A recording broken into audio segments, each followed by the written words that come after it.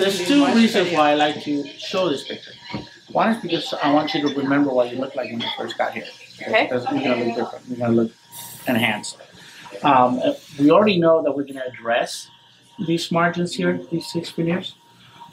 There's one thing in a smile design that is these canines, to me, they're a little bit too tucked in. And they make your smile a little bit too narrow. Okay. So even though you're used to it, it's okay, it looks great. But I think that we can enhance it if we can just bring it. You see how they come in this angle? Yeah. Okay. And these guys, and actually these guys here, they come straight out from the bone. Yeah. And these guys just come in. For some reason, they design them like that. In my design, these would be, see how negative that is? Mm-hmm. That's straight, this is this way. I would like to bring it out just a little bit. Okay. Just a little bit.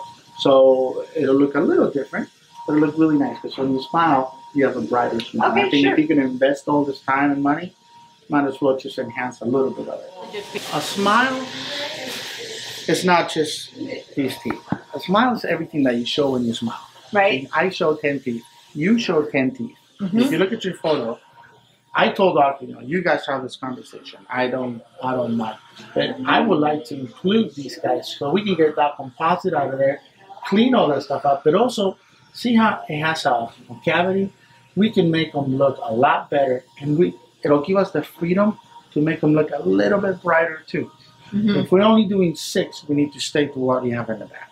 So it's a lot of advantages, and for me, usually 4 or 6, it's not really a smile. It's 60 because you can see from here to here.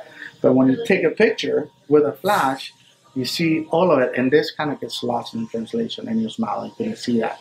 Mm-hmm. So it's something that I'll let the doctor talk to you about that. And these don't have to be sacrificed in the sense that we don't have to grind them.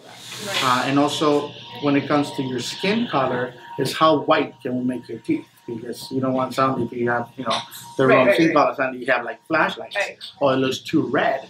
So we have to take that into consideration. And that's our conversation that started probably about 4 years ago.